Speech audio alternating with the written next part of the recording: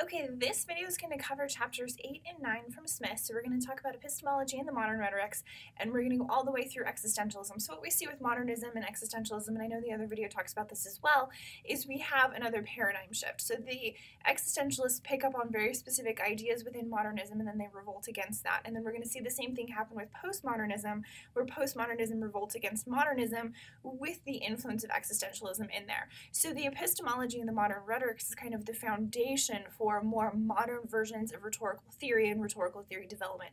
So this section is really interesting and really important for that specific reason. It builds the foundation of our modern understanding of rhetorical theory and our modern readings of the ancient Greek and Roman texts. So yes, I know I'm using modern, and by modern I mean contemporary versus modern as an actual branch of theory. So the first thing that we're dealing with is epistemology. So we're back to, and this is very heavily influenced by the Renaissance, especially the Renaissance of rhetoric from the last video. Now that we have time and now that we have money to become patrons of art again, we're also going to start thinking. And so now we're going to start trying to understand, what does it mean to think? What is thinking? And then how do we use thinking to make knowledge? And so the big question is, what's the relationship between rhetoric and epistemology? So when we're convincing somebody else, when we're talking to somebody else, when we're communicating, what does that have to do with the making of new knowledge? And what's influenced here? How do we learn? How do we know? So then the next question is, why language? And that's really important. And so we've talked about this one before. For the most part, language is a series of sign systems, and it's sign systems that have been created by humans. And so the big question here is, do we think through language, or is language something just for communication? And I think a lot of us, if we stop to think, yes, I understand, about thinking, often we think through language. We talk to ourselves in our head, and we talk through thoughts. We talk as we write. We write out our ideas. And so a lot of what we're doing through language, not just as a form of communication, but as our own internal. And so a lot of these theorists are looking at, what does that mean, and how does language function because of that? So then the next big question becomes, what is the mind? And they all deal with this in a slightly different way. So we start off with Descartes. I think, therefore I am. So he's one of the most famous for the first one, saying thinking is what makes us human. And what he talks about specifically is how our soul and where our soul lives, and for him it's outside the mind, how that influences how we think. And so he comes up with Cartesian dualism. So our body is an object, and so you can see it here in this image. This is the body, and then the mind and the soul are out here. So the mind and the soul live outside of our body, or they exist is the better word for it, outside of our body, and it interacts with our body. So our body does take in sensory information, and then it sends it to our mind that would exist kind of out here, and then the mind acts upon the body. So it's this thinking that gets to be its own unique, powerful entity. That's the mind. And that's really, really important, because it's giving this power to the mind, even though it's outside the body, but it's separating the two. So a lot of the theorists build upon that, and they start to integrate, after Descartes, the mind with the body, which moves us towards basically faculty psychology. How do we use language to understand how the mind breaks down? And once we understand how the mind breaks down, how can we understand why we react differently in different kinds of situations? So we start with Vico, who talks about different types of words and the different types of allegory. So he's bringing myth and narrative back into the mind and the thinking discussion. How do these myths and narratives, so in his case, parola, allegory, and favola, how do these approaches to thinking shape how we think and why we think in those very specific ways? We still see arguments like this very heavily, everything related to Gamergate. So the video game issues where female game designers and female game critics were attacked on Twitter, and it shouldn't be word, they're still attacked. They still haven't been able to return to their homes because of all of the death threats, where gamers are saying, leave me and my games alone, I'm not learning anything, I'm just having fun. Vico is hundreds of years ago saying, hang on a second, guys, what's actually going on here? How is it that we understand and we're willing to play some of these ideas? And what happens if we're not willing to buy into that particular character? So if I'm, a SWAT team member, what happens if I don't want to go over here and do whatever this particular mission is? What happens to the game? What happens to another player who's okay with that? How does that function through words? And specifically, how do those words fit within an overall culture?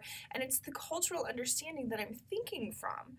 And that's where Vico is starting to push us, is if we start to think about the way that myths and narratives function rhetorically to convince us, that also means that that language becomes very culturally embedded as the basis for how and where we think from. So most of our thinking becomes shaped by whatever it is that we hold for this cultural base, but we don't necessarily reflect on that or consider, nor are we consciously aware of that. So there's this really great, terrible game that PETA put out. PETA, like People for the Ethical Treatment of Animals, PETA, they have branches that are specifically devoted to children. So they have one for young kids and then they have one for teenagers. In the young kids, they've created a series of video games to teach kids, here's why you should be vegan. And one specifically they modeled off of Pokemon, because they're convinced that kids who played Pokemon, because Pokemon is essentially animal fighting, you're going to, as a former player, fight dogs or cockfight in real life. Like, that's the transition that you make. So they make these really interesting, you guys should check it out, it's on petakids.org. They make this really interesting transition and connection between those two ideas. And so they're attacking capitalism in various parts during the game. They're attacking Pokemon at various parts of the game, saying, here are the things that we think are going to happen.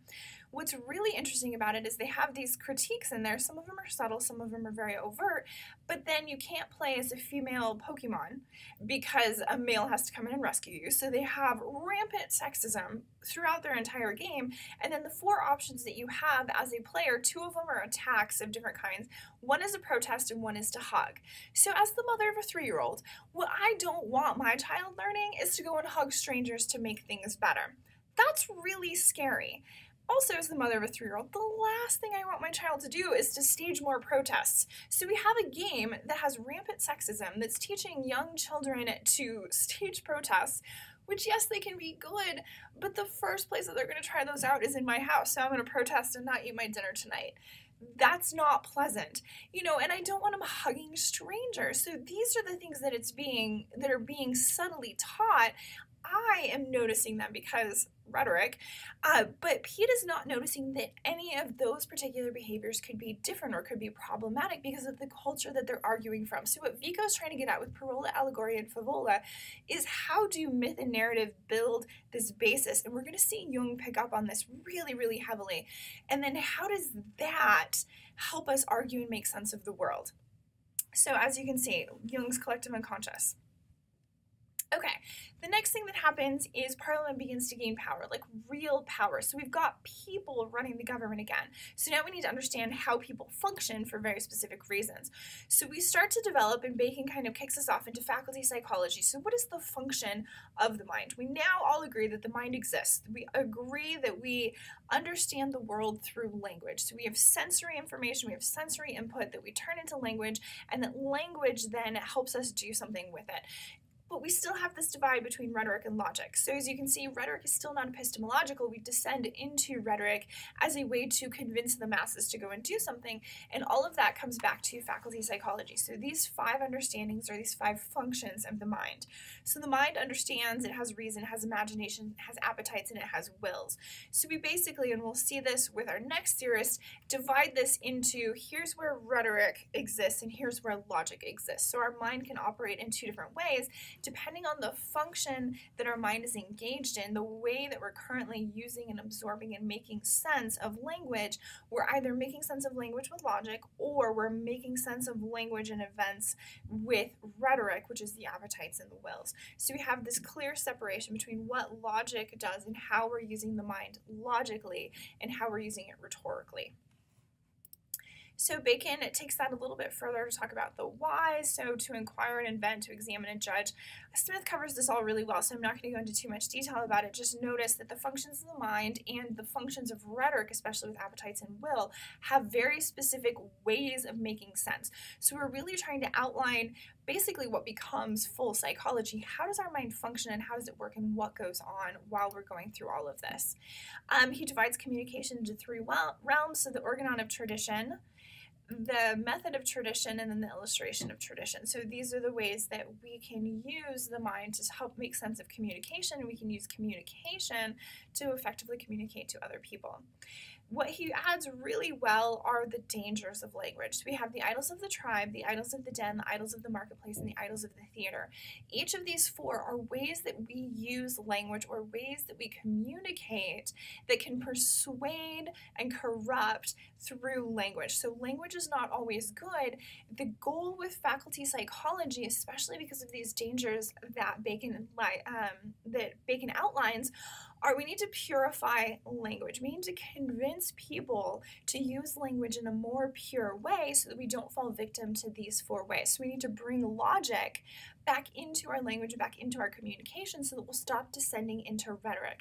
We see ideas of this picked up on in postmodernism with Habermas. So how do we divide the public sphere and how do we have better political conversation in the public sphere when we start to purify language? So I would say the circus, let's call it a circus, that is our current election cycle is absolutely not what Bacon is arguing for. We're falling victim to the four different idols for all sorts of various reasons.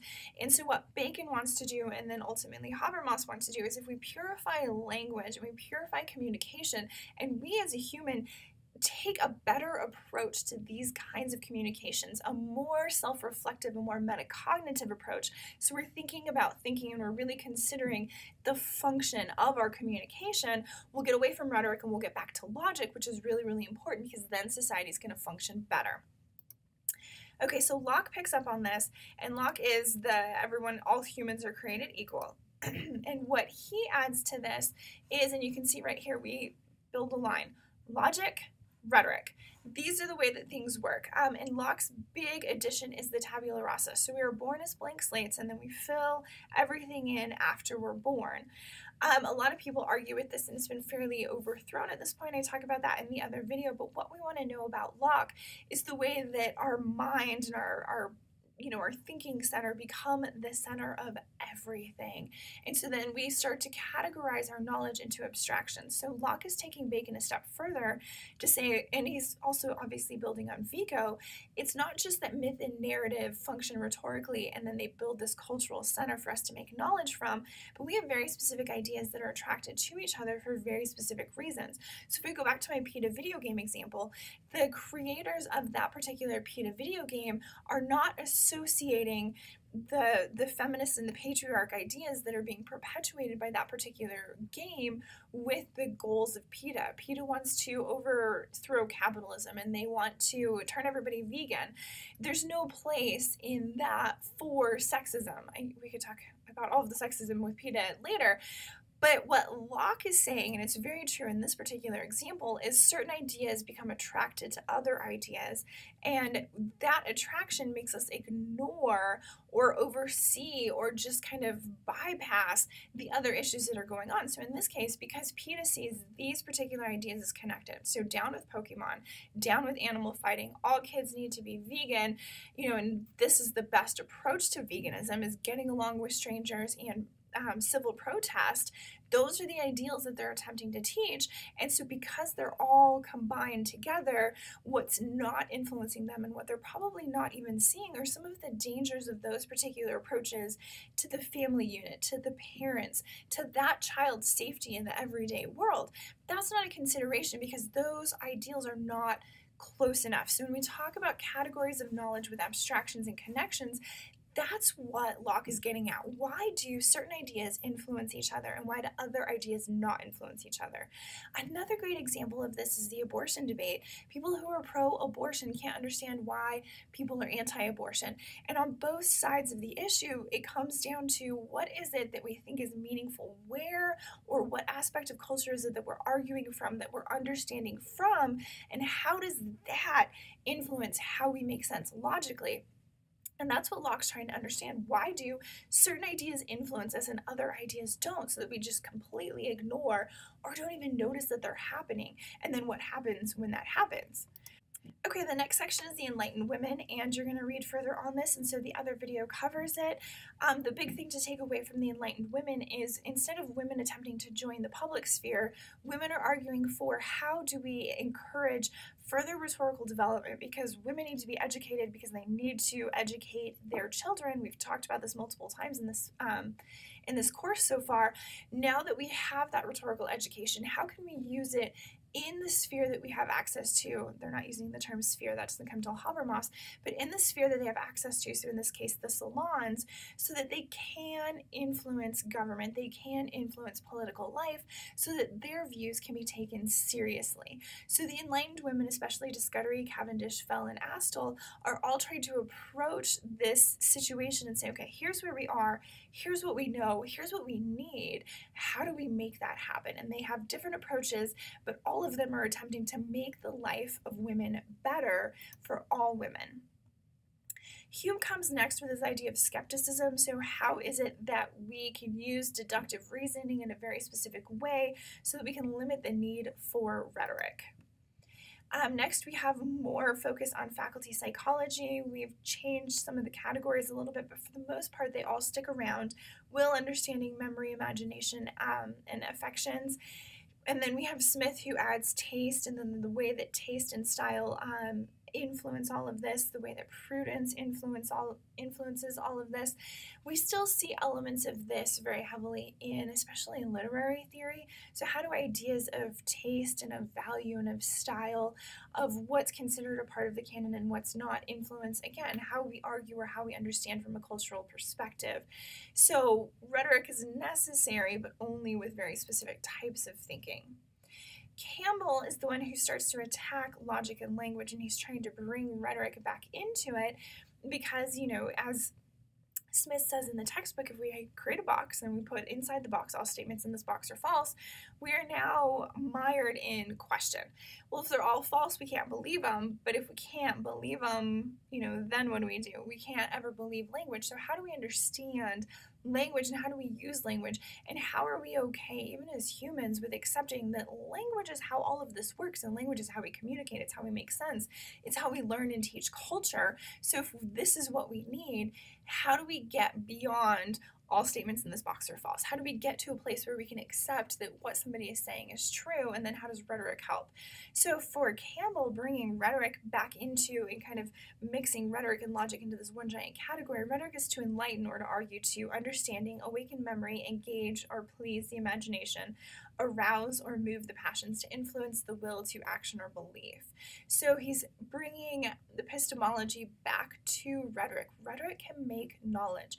Rhetoric can help us understand and make decisions, and that's really, really important. It's not just logic, it's all of it. And so we're calling it rhetoric again.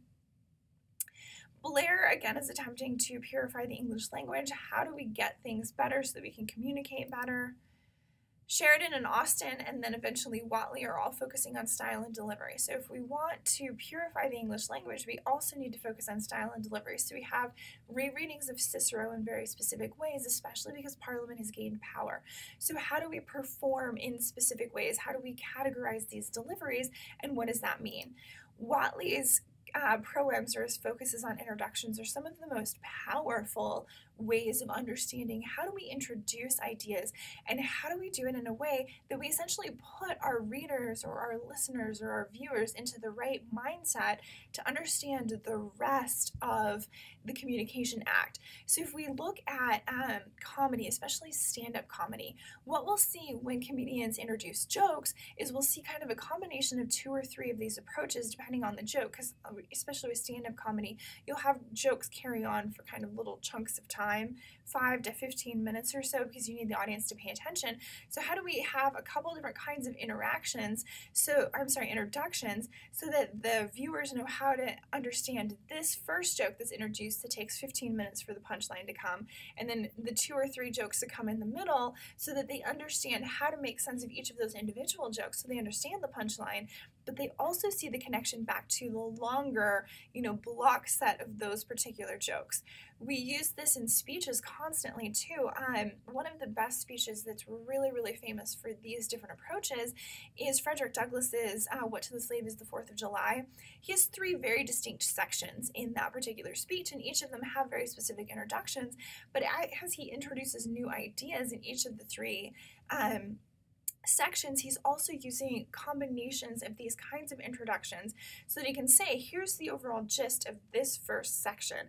Here's how to understand this middle part and the connections back to the larger argument from this particular section, and then I can use an entirely new type of introduction so that I'm clearly indicating to the audience, and we've switched, and we've moved on.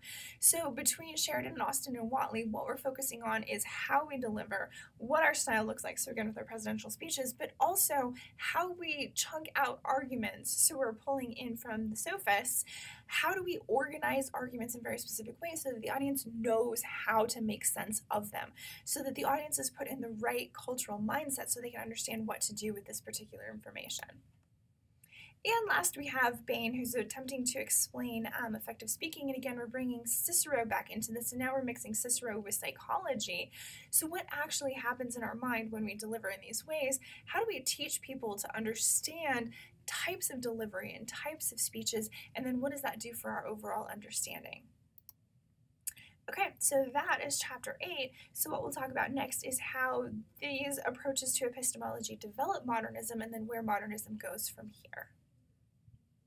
Okay, so the next chapter is on the existentialist revolt against modernism. So what Smith starts by talking about is he kind of lines up, here's what existentialism is, here's what modernism is, here's how existentialism revolted against certain aspects of modernism, and so here's what you need to know. And then what we'll start to see towards the end of existentialism is here's where the postmodernists picked up on the ideas that the existentialists were having and also revolted in very specific ways against the modernists to end up in postmodernism. We're also going to start to see feminism kind of pick up theory-wise in here. So instead of focusing, as we saw previously with early feminists, on here are the kinds of arguments you need to make, here's the kind of Greek and Roman rhetorical theory you need to have access to, we're going to see feminism pick up from postmodernism and say, here are the ways we need to understand culture and how patriarchy is a cultural byproduct. And so when we're arguing against culture, it's a very different way of arguing. You're attacking somebody's way of life, not just an idea. So it's not just that women are less than, it's where did that idea come from? And a lot of that's going to come out of this existential revolt against modernism. So for this, what the existentialists are getting at is that we can't really understand reality. And because we can't understand reality, we have choice. And every time we make a choice, we're being existential. We're making a choice to do something. We're using language to do something. We're attempting to make sense of the world through our choices. So we're going to try them all out. If we look at early development, especially with children, that's exactly what they do. Is they're like, what happens if I touch this? And then what happens if I touch it again? What happens if I knock it over? And it becomes this basically scientific experiment to figure out how the world works so they understand what their choices can do and how their choices function. We've gotten a lot better at it when we become adults, but we still do the same thing. What kinds of buttons can we push, and how do we understand our choice and our freedom within that? So we're focusing a lot on Hegel, who talks about the ultimate goal of freedom. And Hegel sets up the thesis and the antithesis. So if we have a thesis and we have an antithesis, how do we end up at a synthesis so that we can have a positive moving forward? So this is Aristotle's dialectic, and we're going to see Marx pick up on this very, very heavily. How do we have a clash between the bourgeois and the proletariat, and then how do we end up at a good place when the proletariat overthrow the bourgeois? Why do we need to understand it in that particular way? So for Hegel, every thesis has an antithesis, which means there's one way and then there's always going to be an opposite way, and the goal is to come to some happy medium. And what we're attempting to do through this is, if we understand historically that there's always a thesis and there's always an antithesis, how can we use that reading of history as a way to create better society now so that we have fewer conflicts? So we don't want a repeat of World War One. How do we understand how we ended up at World War I as the synthesis for the thesis and the antithesis, so that we don't end up in another world war? Obviously, we have World War II and the Cold War and a lot more after that, so we haven't quite learned this yet, but that's Hegel's whole goal with thesis and antithesis. How do we reread history in a very specific way, so our cultural understanding of history, so that we can get to a better synthesis? Okay, so in this whole mess of theory, because it's basically a mess of theory, what we see is existentialist theory as a whole kind of start to develop a series of ideas that make it existentialism. So the big thing that existentialists focus on through their theories is the idea of what is the subject of theory. The modernists saw humans or people or individuals as the object of theory, while the existentialists work really hard to put humans, individuals, people as the subject of the theory. So we need to focus on the human, which focuses very, very specifically then on the idea of choice. So existentialists have both positive and negative views about all of this, and they say we're either condemned to freedom or we're allowed to make choice. Either way, because we have the person as the subject of the theory, it's the choices that that individual makes and the individualistic approach to individuals that become the focus of existentialism. So here's the person. What happens when this person makes a choice? This is going to be really, really important for postmodernism. So postmodernism is of the idea that everybody can experience the world differently, and that most of us have a series of different cultures that influence how we make sense of the world, and then we very, very subconsciously make sense of the world through those individual cultures that we've been exposed to. So what is it that the individual knows, and then how can we understand individual experiences? A lot of the debate that we see in public culture today about feminism and the need for Black feminism and Latina feminism and all of these other versions of feminism, with a lot of white female feminists saying, well, we don't need Black feminism, and a lot of African American women are saying, but we do, because our subject position is so different just because of this color of our skin, that we always start from a very different place. And so to understand our approach to feminism, we need to recognize that difference, that switch. We can all still be friends, we can all still agree on feminism, but we need to be more aware of individual subject positions, and most of that's coming through existentialism.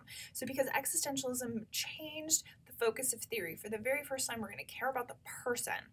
And once we do that, what happens to their choice and how does their choice operate? So it's really important that we understand this particular switch between the modernists and the existentialists, as it's going to influence all modern theory. All contemporary theory would be a better word. So Kierkegaard is very focused on the idea of transcendence. He's one of the more optimistic existentialists, and he's focusing on how do we transcend to this higher realm, this higher being, and what he's calling gloom. So the grammar and logic of the ordinary mind. Kierkegaard's really, really great at asking questions and focusing on choice and getting to this idea of transcendence. So the problem, and I know I talk about this in the other video, the problem with Kierkegaard and the problem with most existentialists, when we talk about transcendence and we're talking about transcending beyond language and beyond culture, how do we know? Is it just a moment, or is it all the time? Have any of us transcended? You know, it's one of those, like, how do we, if we're not using language and we want to get beyond language, how do we know what it means to be transcended, since most of what we know and most of how we know and most of the ways that we make sense involve language? So it's kind of a difficult position to understand for a lot of people like me, who are really, really focused on this idea of language, but what Kierkegaard is trying to get at is this idea of transcendence. So how do we get out of the everyday and move into this higher realm, and what does language have to do with it? And in this case, language and rhetoric and the idea of choice, that's rhetoric, because we're using language, we're using culture, and then we're making choices inside of that particular situation. That's all rhetorical. So we want to get beyond that into this transcended higher order. He talks about the modes of life. These are all really well talked about in the book, so you guys can just look over the notes. Okay, our next existentialist, and probably one of the more famous, is Sartre. So Sartre is more on the pessimistic side of existentialism because we are condemned to freedom. We have no choice but to decide. And for Sartre, that's a really, really important idea. We can't not do anything. We have to do something, otherwise we would just kind of wither away.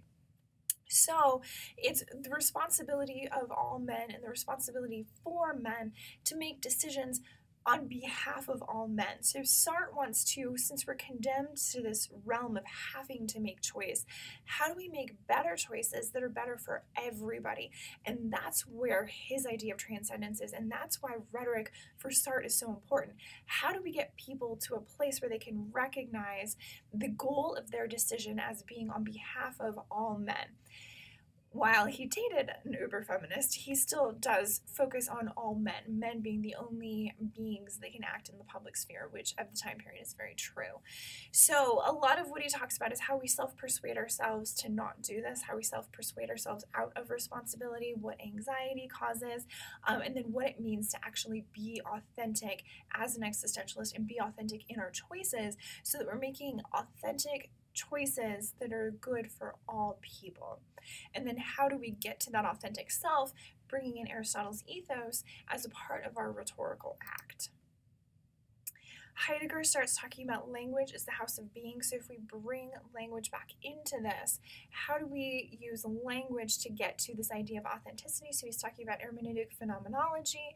So how do we observe? How do we understand science? How do we understand the spirit? How do we have faith? And how do we have intuition? And where do all these ideas come from? And then how do our choices impact all of that? And how do we become authentic in doing this? So he extends Sartre's authenticity into the optimistic side, and then he also extends it into authentic listening. So how do we become better listeners, and how do we not use our innate judgment and our innate bias when we're listening so that we can be more open to other people's experiences, so that when we make our choices, they can actually be authentic choices. So how do we draw on Sartre and use listening as an approach to making us better choice makers? So different ideas of authenticity and inauthenticity.